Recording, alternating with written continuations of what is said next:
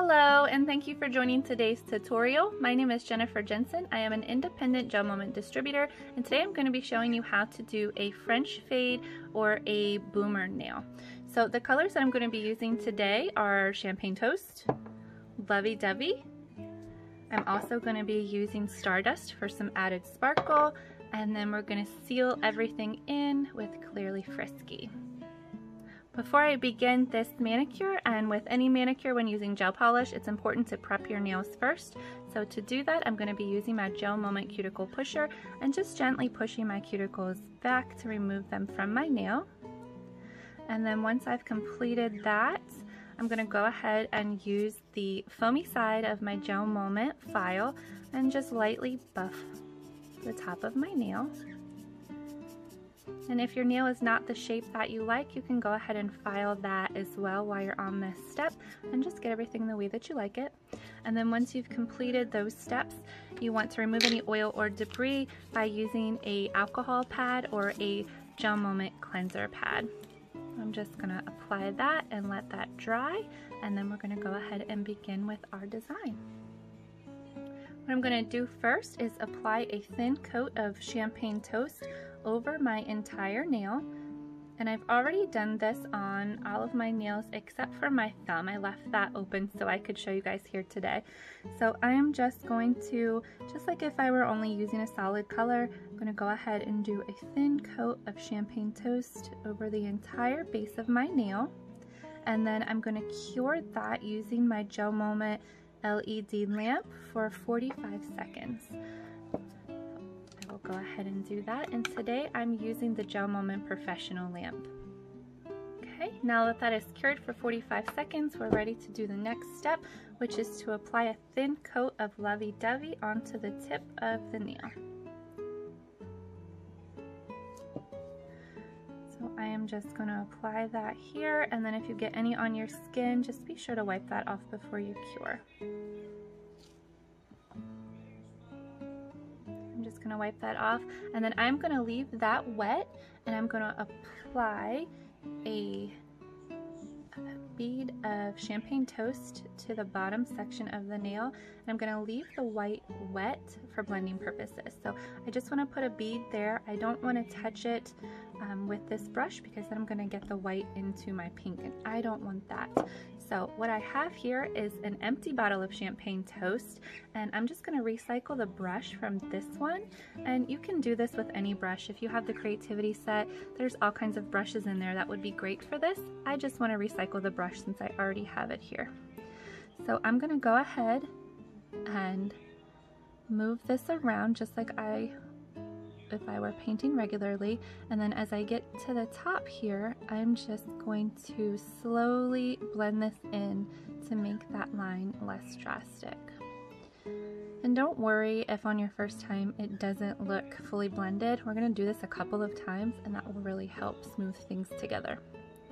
And if you have too much polish, just remove the excess as you fade it down. And just make sure you don't get any on your cuticle or your skin while you're doing this.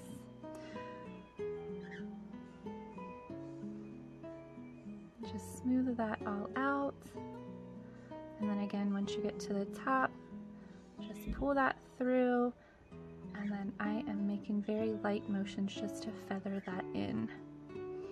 Okay, and then once you have it a smooth finish, doesn't have to be blended fully. Again, we're going to do this a few times. You can go ahead and cure that for 45 seconds. Okay, now that that is cured, we're going to go ahead and just repeat the process until we get the look that we like.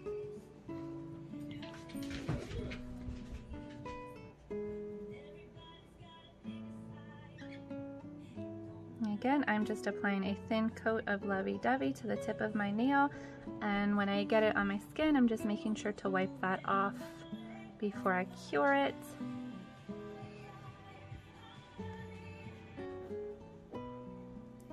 And now I'm going to go ahead and repeat the same process with the Champagne Toast at the base. And again, I'm just applying a coat at the bottom, and I did not cure the white at the top because I want to use that for blending. So again, I'm going to be using my recycled brush from my empty bottle of Champagne Toast, and I'm just going to be using that to blend these two colors together here at the line, just making a small circular motion. And then pulling that down and making sure not to get any on my skin or my cuticle.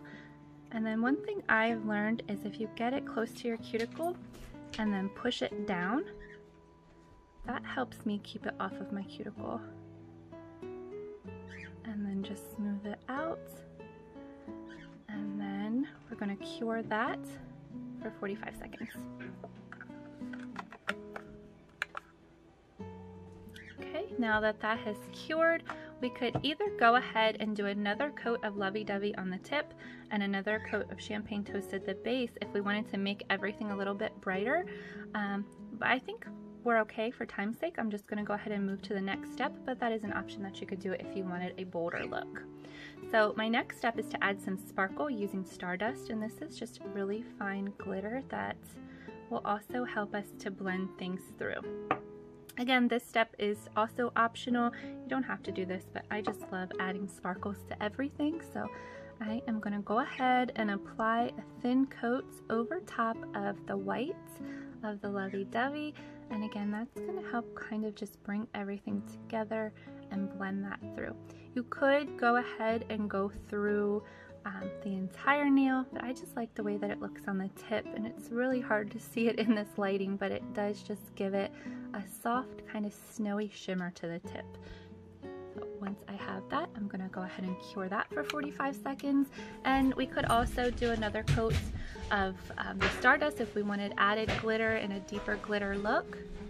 But again, for time's sake, I'm just going to go ahead and do one coat, and then I'm going to seal everything and smooth it all out with the last step, which is going to be applying Clearly Frisky.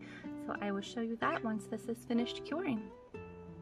Okay, now that that's cured, I'm going to go ahead and apply Clearly Frisky to finish things off. We just need a thin coat here, and this is going to help smooth everything out and give it some added protection. I'm going to go ahead and cap my tips, and then again I'm just going to be sure to remove any excess that I may have gotten on my skin, and then I'm going to go ahead and cure this for 45 seconds. Okay, now that that's cured, everything is dry and finished. One last thing that I like to do anytime I apply fresh polish is apply some nail and cuticle oil. So I'm going to go ahead and lather that on all around my nails, and that's going to help me keep my nails healthy and strong. And then I not only do this when I apply fresh polish, but I do this several times a day, just about every time I wash my hands, and then definitely before bed so I can really let it soak in overnight. So once I've done that, I'm going to go ahead and just rub it in a little bit, and then there we have it. And thank you guys again for joining this tutorial and watching today. I hope this helped you learn something new, and if you have any questions or comments, you can certainly let me know in the comments below. And as always, if you do try this, I would love your feedback and I would love to see your pictures. Thank you. Have a great night.